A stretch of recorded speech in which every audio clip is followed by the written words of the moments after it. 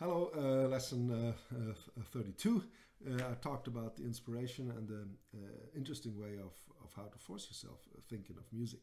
And so this is it. This is a metronome. And this used to be my car radio. So I know it's funny, but 30 years ago I didn't have enough money to put a car radio in our car. And so I drove to all the concerts without, music. So I just, so I took this thing with me. Interesting. Once you turn this on, what is it now? It's like, let's say it's 100, and I go. All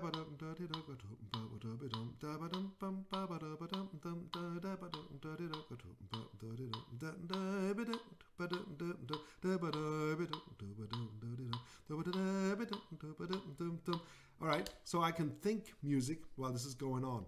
It actually helps me to think music while a rhythm is going on.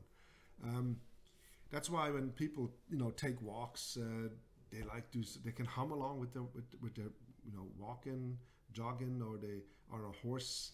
A lot of songs got written by people riding on a train. This constant sound just is inspiring. Now, when you see people dance, let's say to techno music, electronic music, dance music, there's not much music, musical content there a lot of times, and I've spoken to people who really love going to dance to music like that, and they sometimes say, yeah, it's like I hear music in myself while I listen to the rhythm. And of course, as a spectator, you would see that and you say, well, yeah, there's not much music there. No, it doesn't need the music because a lot of people have the music inside of them, and I found that to be very, very beautiful. It's like a silent movie. It's really fantastic. So everybody can choose its own melody he dances to, but the rhythm is strong. So same with here, this, and so you can come up with dum, da ba dum bum ba dum, dum bum ba dum ba dum ba dum bum ba dum, da ba dum ba dum ba bum ba dum bum bum ba ba dum bum bum ba, and you just sort of bop along, just and it helps you to be inspired. Now, without the metronome,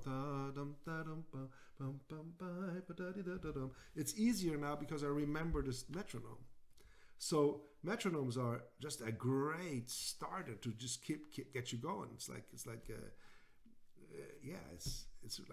really like a fertilizer, for your imagination. So if you want to change the tune, you just change the speed, to go fast. And then you go here, or you go here and have a waltz.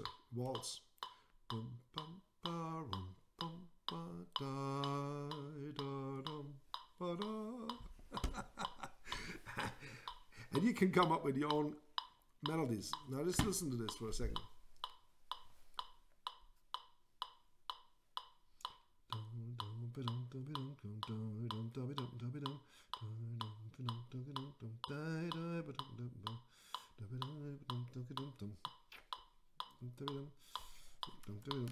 So because you got this rhythm, you have something to hold on, and you can start to make your own melodies over it. Now, you don't need to find them on your instrument or anything. It is just the act of creation that you're starting to get used to. Just starting this process, break this door open and use the metronome to do that. It's a fantastic tool. It is marvelous. All right. So also try to find a metronome on your phone, that is pleasant sounding. There's metronomes that go bing, bing, bing, bing, very nasty. Try to find something that is a little more woody sounding. This is why I like this. I bought this metronome, I think 40 years ago. But here, no, I didn't buy it 40 years ago. That's not true. Maybe 35. But you see, it's actually quite pleasant sound. It's not very, very bad. And yeah, it's good. So try to download something that is easy to listen to, that you can listen to for a longer time. Don't take your banjo and try to play along with it. Use it as an inspirational tool.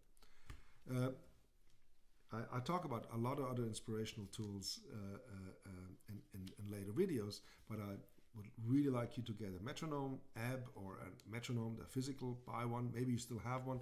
If you have one that you can wind up and has a, a tick tock. Sometimes these Melzel, metronomes, they're just going like tuk tuk tuk tuk. I have one of those, and I mean they really can drive you crazy. So I like the electronic ones because they're usually pretty accurate. So it's good. All right, try that. And also let me know in the comment section. Let me know how that works for you. I mean, I really would like to hear that. Okay, you take care.